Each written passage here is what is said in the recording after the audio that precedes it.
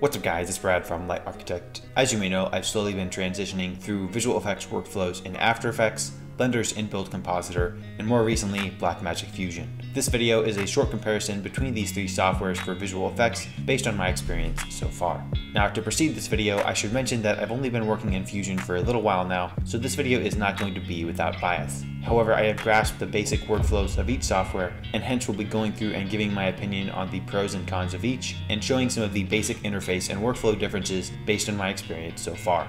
For the sake of this comparison video, I'm going to be using the exported render layers from our live-action helicopter searching visual effects shot. I've composited similar variations of the same shot and experimenting with each compositing software. The first software I used to composite the shot was Blender 3D. The main reason for this is because all of the 3D elements were created in Blender already, so it was easy to create test renders and then composite the passes to dial in the look right away. After doing a bit of testing, I finally got something I liked and rendered out all of my passes on a multi-layer OpenEXR sequence for further and more precise compositing. Blender's Compositor is the first node-based compositor that I've used, and it changed my perspective on node-based workflow in general. It's fairly common knowledge that the node-based workflow is very powerful, but if you are used to a layer-based workflow from programs like After Effects or even Photoshop, getting started can be a bit intimidating. Surprisingly, however, in working in Blender's Compositor, it didn't take me long to actually realize the power of nodes. The biggest advantage to a node-based workflow, in my opinion, is the ability to connect and composite your data with multiple inputs and outputs with a better visual picture of how things are related. With a node-based workflow, it tends to be easier to understand the big picture of complex shots with lots of render layers with a bit more ease. You can even organize your node groups if your node tree gets a bit more complex.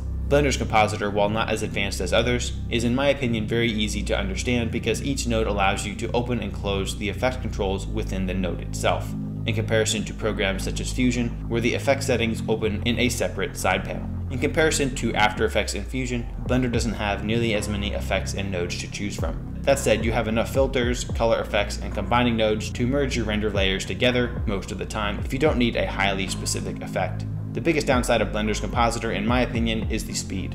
In Blender, you use view nodes to view different points of the compositing tree at any given time in your compositing process, and it takes a while for Blender to process the image, which can be bothersome if you are on a time crunch.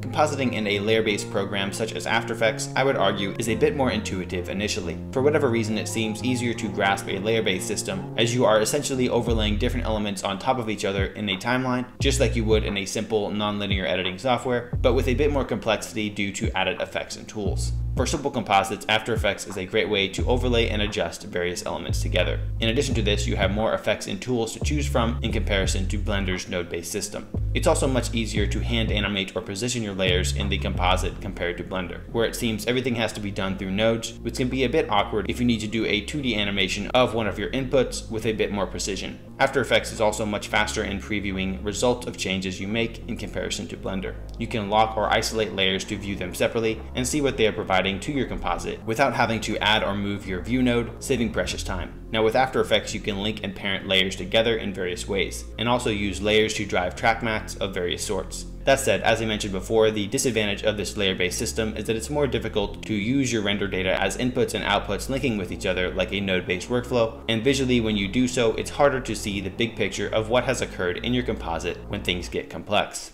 Now I haven't tried compositing in NUKE yet, which everyone says is the best. However, so far I think that Blackmagic Fusion's interface offers the best of the advantages of both Blender's and After Effects compositors. Blackmagic Fusion is an even more advanced node-based system, giving us the ability to connect information that we need to composite together with inputs and outputs effectively. Most of its nodes offer many more inputs compared to Blender's Compositor, meaning less steps are needed to create similar effects. Like After Effects, Fusion also has far more effects and nodes to choose from compared to Blender. And in addition to this, you can easily hand animate and position your layers in the composite with ease. As far as speed goes, Fusion's preview system is much faster than Blender's. However, it seems slightly slower in previewing than After Effects. One thing I really like about Fusion is the ability to see the results so far of any part of the compositing tree in either of the two preview windows at the top of the screen simply by clicking on the right view or left view button on a node. The advantages of being able to isolate and tweak what you have currently at any given part of your node tree with a single mouse click is a huge time saver.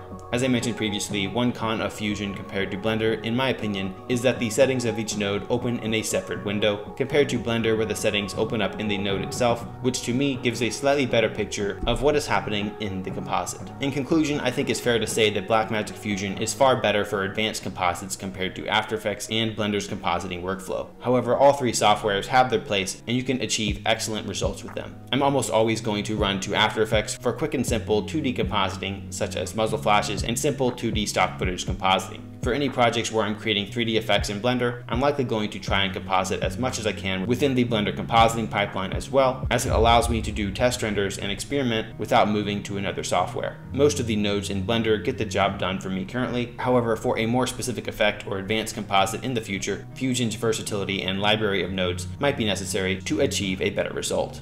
Anyways guys, that's it for this video. I hope it was helpful. Leave a comment below if you have any thoughts of your own regarding this topic. Subscribe if you're interested in more visual effects content, and I'll see you next time.